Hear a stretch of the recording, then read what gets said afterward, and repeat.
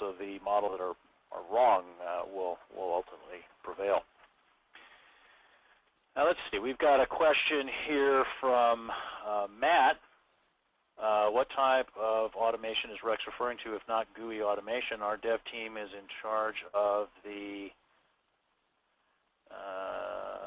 unit testing. Yeah, okay, good question, Matt. I'm not saying don't do GUI automation if that's the route that you've decided to go.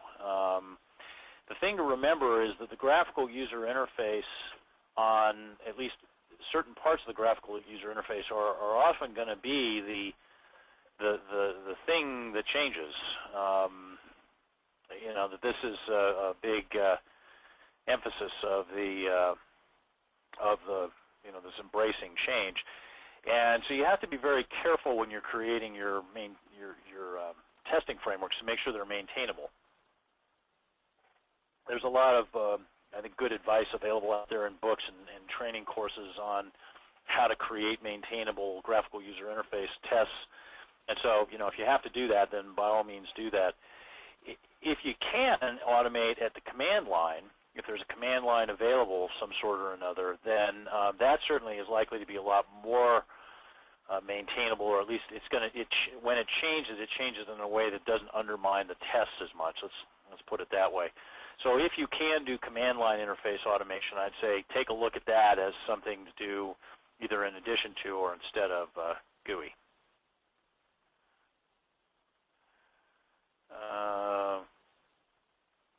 Question, can all attendees see my questions or just the moderators?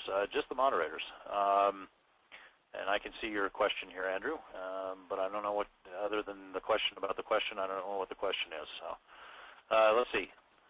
And another question from Keith. Can you explain what you mean by independent tester and sprint silos? Okay, those are good questions, Keith. When I say independent tester, I'm talking about somebody who reports into an organization that is not immediately part of the project team. That their mission and role is to find defects, to manage risk, to build confidence, to assess and report on the level of quality in a way, a setting in the organization that does not create any sort of incentive problems for them. And typically the way that that's solved is by putting the testers in a separate team that reports into a level of management that's sufficiently senior to avoid the sort of crosstalk that can occur. When I say crosstalk, I mean in the sense that their defined mission, which might not be written down, but which they maybe have defined for themselves, their defined mission and what their immediate manager is rewarded or punished for doing are not aligned, such that the person managing the test manager or indeed the test manager herself or himself might be in a conflicted incentive situation, which then would reduce independence. Now, in terms of sprint silos, what I mean by a sprint silo is that hopefully all of you are familiar with the concept of siloing, or the phrase siloing, where people are working off in this group on some inward-focused kind of project or effort, and they lose track of how that relates to the broader organizational world in which they find themselves. And so what I meant by sprint silos is that we've seen situations where in organizations, client organizations that have organized sprints, agile methodologies, excuse me, as sprints, that each sprint is off doing its own thing, and they're not necessarily communicating very effectively with each other. There's limited amount of structure for that. Now, in some cases, that's dealt with by what some of our clients refer to as the scrum of scrums, if they're doing scrum, where there is participants in the different sprints get together and have these sort of cross-functional, cross-sprint discussions, and that does help. But of course, then that can create the possibility of the meeting expansion. So you have to balance that of how much time do we want to spend trying to cut through the silo walls, if you will, versus remaining effective and efficient. And the small team-oriented focus of the Agile methodologies is sort of an exacerbating factor here. Next question is from Jeff. Jeff asks, can Rex elaborate on what reactive testing is?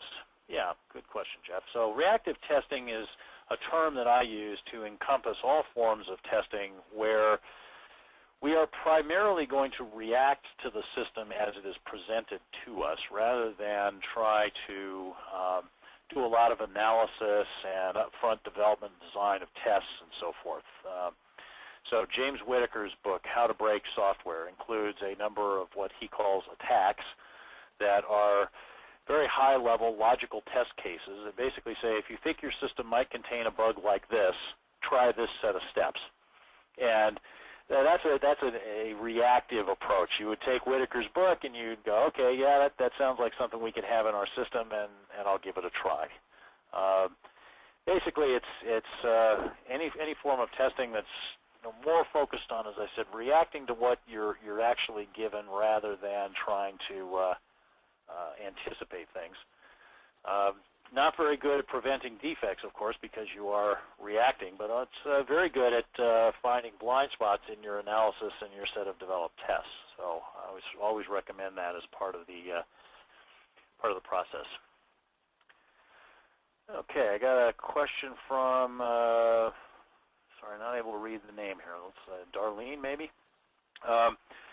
Do Agile testers write automated tests or manual tests and then convert some to automated regression tests? It would be nice if you could automate all of your tests, but that's really not a realistic expectation. Some tests are inherently not automatable. If they require frequent human intervention to keep them running, or they require a human in the loop to determine success or failure of the test, then in these cases they are not really practically automatable. And in some cases a test might be automatable, but the return on investment of automating it simply isn't there because you're not going to run it enough times to repay the effort that you put into doing that.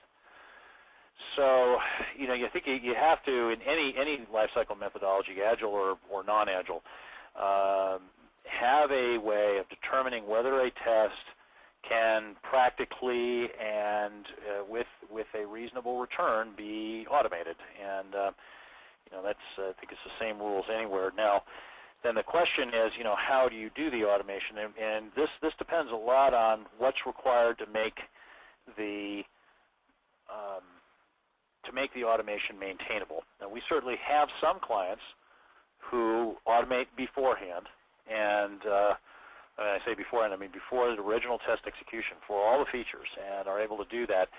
Typically, that's because they're automating through the command line interface, and the command line is reasonably well specified, even if the exact behaviors are not necessarily specified. I think at the graphical user interface, you're likely to find that you're going to need to have sort of a retroactive thing where you test manually, probably for the most part, on the new features, and then automate the tests, the regression tests, as a sort of a test closure activity after the sprint is over. And this is probably going to require some kind of separate test automation team, perhaps, that is there sort of following along behind the manual testing parade, picking up the tests and automating them. And that then means that the manual tests have to be created in a way that they are automatable, that automation has been kept in mind. Okay, we got a question here. Again, I'm not able to see the who asked the question. Sorry, it looks like it might be Lindsay. It's a long question, so looks like a good one. We are refactoring our huge enterprise application and majorly in the user interface. The user interface automation becomes extremely challenging. What could be a good test strategy